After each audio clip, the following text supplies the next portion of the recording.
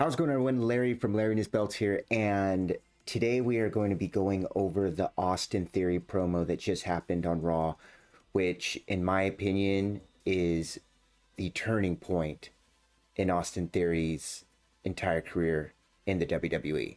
So obviously the big talk was that Austin Theory failed to cash in his Money in the Bank, and myself included were kind of questioning that. We were going, why did they do that? They could have easily given the Money in the Bank to someone else. Or we're kind of going, does Triple H not like Austin Theory? You know, it was almost like he was going, I didn't give Austin Theory the Money in the Bank, so why would I push him? But after watching this promo, I truly feel that Austin Theory is meant for something, and that I think Triple H and creative have a lot of ideas and a lot of direction for him. So we're going to go over this and break this down. It's going to just see just how special this promo was. So let's do it, guys.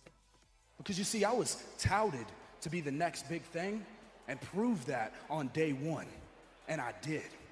I exceeded that expectation. And what did I do? I outgrew the ceiling of being the next big thing, and I became the face of the franchise. So basically he's giving you a timeline of everything, right? He's going, when I first came, I did what I said I was going to do. I became Vince McMahon's like new chosen one. No matter what was happening, whether he was winning or losing, he was the guy that Vince was pretty much aiming to have as the next guy. And even in the background, in the dirt sheets, they're saying that he's like the next John Cena and all this stuff. And he says that I did everything that I said I was going to do. And people still continue to hate on me till this day because of that. Why? Because they can't relate. And the whole world looks at a person like me and wants to see me fail, wants to see me fall short of the expectation. That's just not going to happen. So this is him playing the heel part perfectly. He's going, the reason why you hate me is because you can't be me, you can't relate to me. And that's usually how celebrities are, right? A lot of us tend to, let's just keep it in the realm of wrestling, but when you look at the Bryan Danielsons, the Daniel Bryans, when you look at the, like the underdogs, a lot of us tend to relate to them because they're the underdogs. They're the people that aren't looked at as the people that are supposed to rise to the occasion, right? When you look at people like Roman Reigns, the reason why Roman Reigns is popular and is so big is because he represents the other side, which are, yeah, we might not relate to that, but a lot of people wish they can be that, right? That they're the head of the table, the tribal chief, they're like all powered, the champion that never loses. He's cool looking, you know. If he walks in the room, it's like, damn, dude, it's Roman Reigns, or who is that guy? You know, if Roman Reigns walked into a Starbucks, you would be like, yo, who is that guy? You know, like, that guy looks like he's gonna kick everyone's ass in the room. So like, that's why Roman is so loved and looked upon, is because he's got that, right? And when you look at someone like Austin Theory, you know, he hasn't done a whole lot to, like, you know, it hasn't had like a cool promo or a cool catchphrase, and his theme music isn't even that good. But you look at him and you're going like, oh, he's being pushed. He's Vince McMahon's new guy, but I don't relate to that, because a lot of people look at him and go, and are in a way kind of jealous, because they're like, how come he's getting everything? Because he's big and buff and strong and looks like John Cena.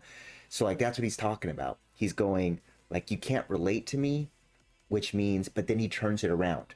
Instead of going like making people like him, like, I'm going to show everyone that I deserve this. He goes, you can't relate to me because you can't be me. And he's putting down the fans, basically going, you just don't like me because you're jealous. So that's a good heel tactic, and we're only 30 seconds into the promo. So let's continue it.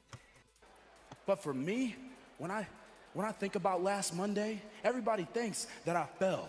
Well, they're wrong. Because I feel more alive than I... Okay, really quick. Did you see that pause? That little pause he had. I'm going to rewind it just a little bit. Right there. Because I'm trying to rewind everybody thinks that I fell. Well, they're wrong. see that? That was beautiful. And the reason why is because he's saying everyone's wrong, but with that pause, he's basically, it's almost like he's still trying to convince himself. And that's good storytelling, because that split second, he's telling everybody, he's showing the world without telling people that everyone's wrong, but he still kind of doubts that. And because he doubts that, it's getting him mad, because he's like, he wants to prove everyone that they're wrong, and he needs to prove it to himself that everyone's wrong about him failing. And it bugs him. That it's amazing how a little pause, that's why a lot of people say, like a lot of veteran wrestlers say, slow things down when you're selling. Let people like be able to get involved, emotionally involved in the match. The same thing can happen with the promo. And that little short that he did was basically, he could, if he would have moved on to the next scene and said, you know, everyone is wrong about that, I'm going to prove everyone wrong, and blah, blah, blah, you might not have felt it, but right there you felt that he's upset that people are saying that he failed, and he's upset with himself that he failed, but he's doing everything he can to show people that he's not upset. So that's good on Austin Theory. Let's continue this. Because I feel more alive than I ever have. Let's talk about it. Let's talk about that briefcase. Let's talk about that Money in the Bank contract. It was an anchor on Austin Theory. Look at Roman Reigns. Nobody's been able to touch him in the past 2 years. No one. And has he looked vulnerable? Well, whenever he does, which is rarely, the bloodline's there. Look at my cash-ins. I tried at SummerSlam. Brock Lesnar was there. Clash at the Castle, Tyson Fury was there. And if they weren't there, the bloodline certainly would have been.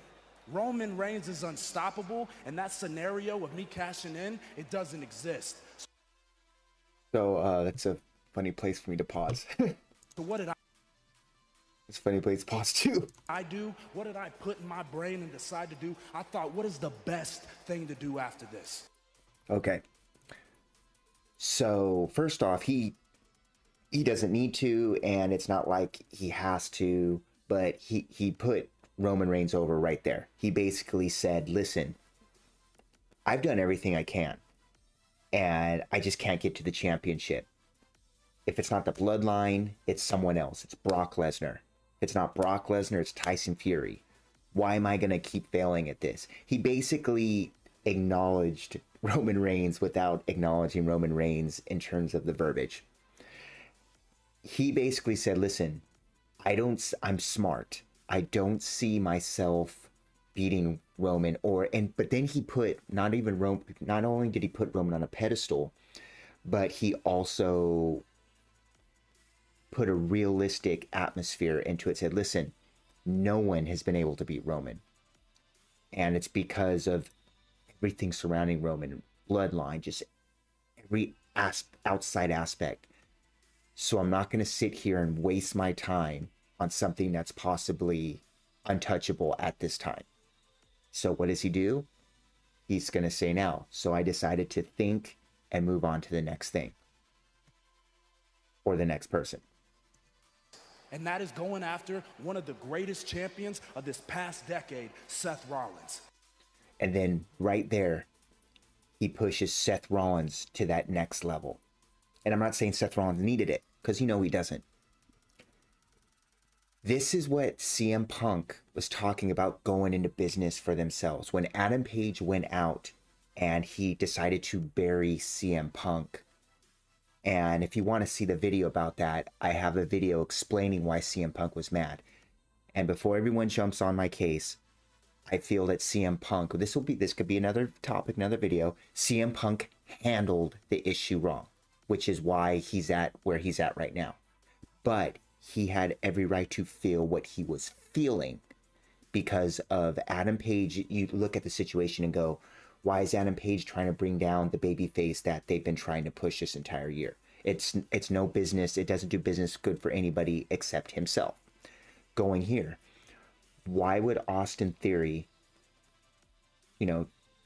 bring up Seth Rollins like that? He put him over as one of the greatest champions in the decade, and which is putting over the United States Championship. It's because, one, because Roman has the universal, undisputed universal championship held up, no one's going to touch it for a while. So he's sitting there going, so what am I going to do next? I'm going to have to bring up the United States Championship as something almost as important as Universal Champion. And not just that, I need to also put over the person who's holding the championship to prove that the champion and the championship is that important. And he did that. Not only did he put Roman on a pedestal, but he put Seth Rollins on that pedestal. And guys, that's exactly what you're supposed to do. And it's perfect. Like, you guys need to realize Austin Theory is stepping up right here. He grew the beard and he is stepping up in this promo. He is putting people over, because what happens, he's put Seth Rollins over, and then if he beats Seth Rollins, it puts himself over even more. Business for everyone. Austin gets it. And where was he? On his back, in the middle of that ring I had him beat. A-Town down and Bobby Lashley. Bobby Lashley pulled me out of that ring and mauled me like a madman. But if it wasn't for him, I would be a two-time United States champion right now, and I would have had the greatest cash-in. Worst cash-in ever. Now, before we get into this, right after he put Seth Rollins on a pedestal, he then brought it back to himself and said, and I had him beat. Seth Rollins, one of the greatest champions of this decade, United States champion, and I had him beat. It wasn't for Bobby Lashley, and then puts Bobby Lashley over and he mauled me. But it was a steps into all the way into putting himself over. Seth Rollins, the best of the decade, is United States champion, but I had him beat. Heel 101. You know what, Dolph? I am sick of people talking down to me like I'm a kid. I'm done being the youngest this, the youngest that, the future, the next big thing, or a protege. I am the now. That's it. I am the now. He literally, and I hope he gets rid of the whole selfie thing and everything. It seems like that's what he's going. He literally just put everything in the past is out the door. He's no longer going to be sitting there being, I'm the youngest champ. I'm the youngest Money in the Bank. I'm the first this. It's done. We are now seeing the now Austin Theory. And with just this promo, we're not even 3 minutes into this promo. And he has already made leaps in character development more than some wrestlers have done in years. In years. And he's doing it in 3 minutes. Unbelievable. And I'd love to prove that to you if you meet me out in that ring and I can show you that I have no more excuses. None.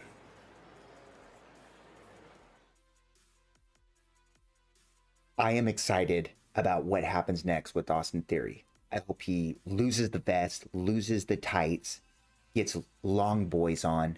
I've shown pictures before and I'll show it to you like right now. He looks legit with long cargo or long camo pants. But that's besides the point. We saw something tonight, and I hope everyone remembers this promo, November 14th, 2022. We saw something special. In my opinion, obviously nothing touches the Stone Cold Steve Austin promo, those type of promos that put people over to that next limit. You know, you have people like John Cena who had gradual promos that pushed them over. We had The Rock that had those gradual, but then you had the pipe bombs like CM Punk, and then you have the Stone Cold Steve Austin King of the Ring, and you get moments like that. This was Austin Theory's moment. Obviously, he's still got to perform with matches, continue to grow, but if he becomes the big star, which in my opinion he can be, November 14, 2022 is the promo that started it all. But anyways, guys, what do you think? Do you think this is the moment for Austin Theory? Do you think maybe I'm putting too much emphasis into it? Or do you believe, like myself, that he's going to be the now superstar? Let me know what you think in the comments, guys. If you did like this video, please give it a thumbs up and subscribe to my channel. I have tons of wrestling content, from promo breakdowns like this to match breakdowns to wrestling belt reviews to just simple fun comedy stuff. I do everything wrestling, and every subscription would help my channel. But anyways, guys, thank you so much for checking it out, and we'll see you in the next one. Peace.